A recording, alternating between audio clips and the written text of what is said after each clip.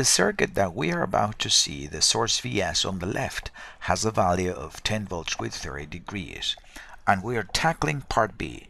We've already solved part A in a previous video. In the circuit in figure 1 again, we will see that in a moment, replace the 3 -J3 ohm branch between node 1 and the reference by a wire. A short circuit, that is. Compute the current flowing from node 1 into that wire and call that ISC. Short circuit current. Compute the absolute value of the current and the argument in degrees of that current.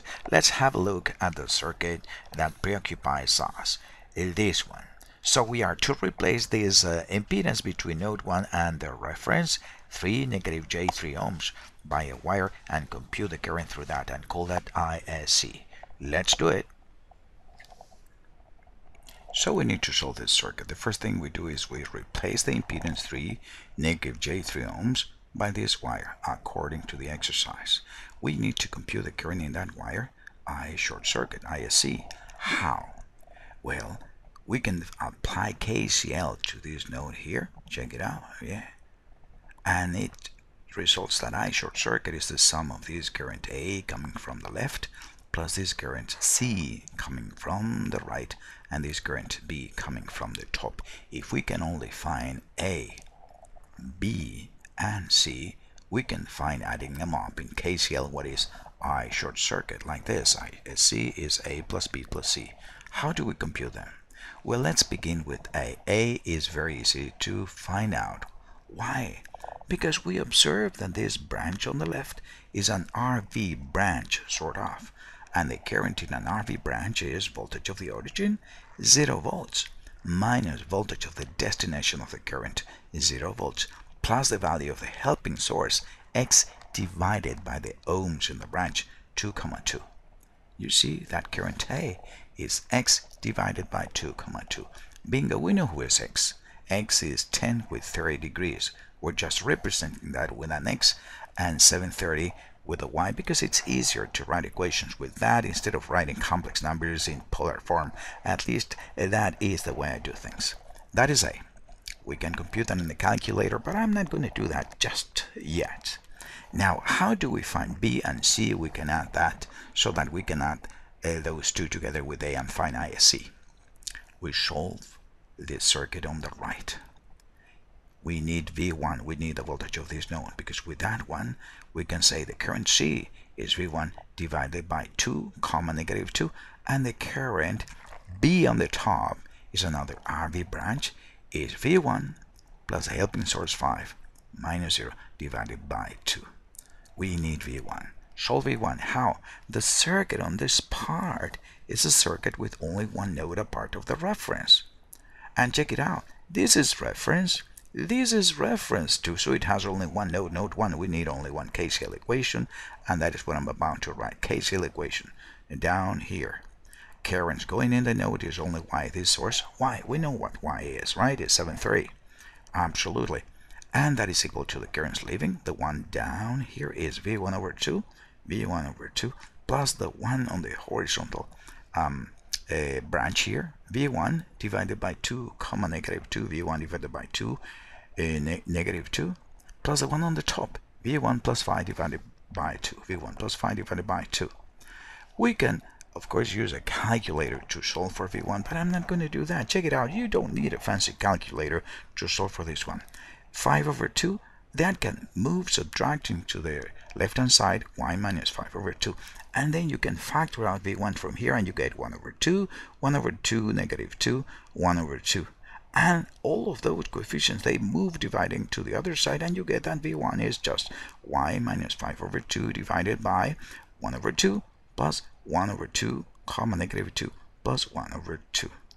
And now you use any cheap calculator to compute the value of V1, and once you have V1, you can compute the current B, which is this one, V1 plus 5 over 2, and the current C, which is V1 over 2, -2. Once you have those two, you add them together with A, and you find who is ISC.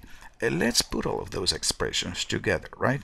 You solve for V1, and then you can write that ISC is this one, x over 2, which is a, plus this one, v divided by 2, negative 2, that is c, plus v1 plus 5 over 2, which is b. We use now a calculator to compute that. But instead of just writing that down, some of you asked me that I did that on the HP-50g and do that slowly, you said. So let me do that slowly, very, very slowly, going through every little detail, how to create variables, how to use those global variables to substitute the complex numbers in polar form, which you remember, we cannot type complex numbers in polar form in the equation writer, but this is a workaround. And you shall see. The first thing we do before starting to perform any complex number computation on the HPG, at least what I do, is I go to Mode, to CAS, and check that all the radio buttons are off. In this case, approximate computations on complex numbers are on. I don't want that. All of them off. Uncheck that one, and uncheck the complex number as well. Unchecked. OK, and OK, we are ready. Next, the expression we're going to evaluate has an external variable, the value of the source 7 with 30 degrees. I call that y in my expression. So let's define the variable of y. 7 space 30 degrees. Before actually typing in a complex number, always make sure if it's in rectangular or in polar form. We need it in polar form because our external constant is in polar form. And if we're using polar form, make sure it is in degrees or you're going to get very strange results. Polar form, degrees, 7 with 30 degrees, stack to complex number. And that number is going to be the only external variable I will use in the first expression. So let me get out of the menu for complex number. I don't want to change that. Oops. I don't want to change that. So let me go back to the main menu, and there is where I will define my general global variables. The variable y, which is 7 with 30 degrees. How? Apostrophe alpha. Y, the name of the variable, enter, and then we go to store, and it stores whatever is in level 2 in the variable whose name I am defining in level 1. We'll store 7 with 30 degrees in variable y, store. You see that there? Now y is one of my global variables in the home directory. It's time for us to compute the expression we want to solve.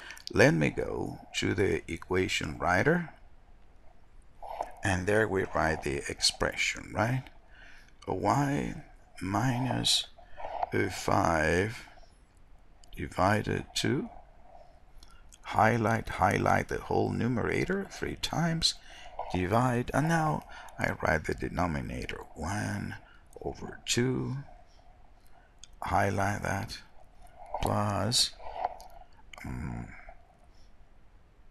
1 divided by, and here it works, 2 redshift comma. When I do that immediately, the calculator knows it's a complex number, and I only have to write the 2, change sign because it's 2, negative 2, highlight. I need to select what I'm going to add to. To that one, I'm going to add a 1 over 2. And that is the expression for V1. Again, enter, it's on the stack. The variable y has been defined as a global variable previously.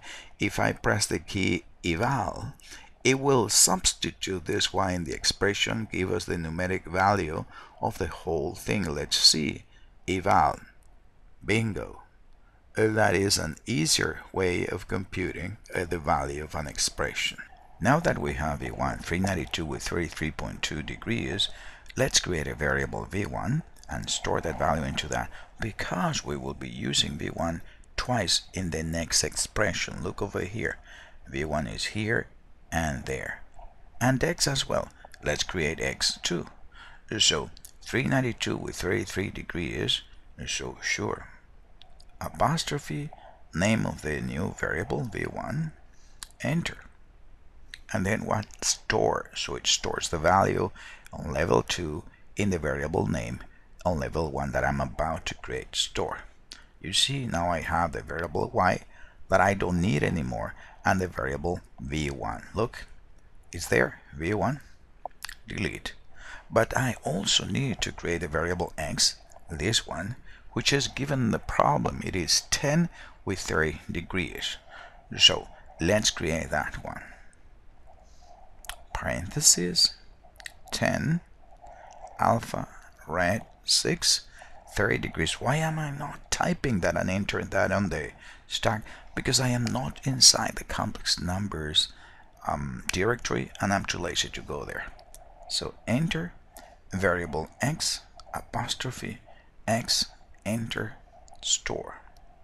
There we have the variable X and the variable V1 among the defined variables. We can go to the equation writer and write the second expression, which is X divided by 2 comma 2, 2 red comma 2 highlight the whole thing plus V1 alpha V1 divided by 2 comma negative 2, 2 comma 2 change sign, a highlight the whole thing plus V1 plus 5 over 2 plus alpha V1 plus 5 highlight divided by 2. That is the expression I need to evaluate for ISC. Enter. There is the expression. And we can see the expression because our flags for approximate computation is off. That's why it's so important that I can have that. Normally I enter at least once, so I keep as a safeguard the expression there, so if I discover that my final answer is wrong, I can always go back to the original expression and edit that to correct it and try to evaluate that instead of having to retype it all over again. Right now, the variable X is defined here, the variable V1 is defined, so I just type evaluate and the calculator gives us the value of the current that we need to answer for part B. 798 amps with 10.9 degrees, and that was the answer to part B, at least the longest answer. Later on I'll show you a very quick way of finding that takes only one division, I promise, but this is the canonical solution. Thank you very much.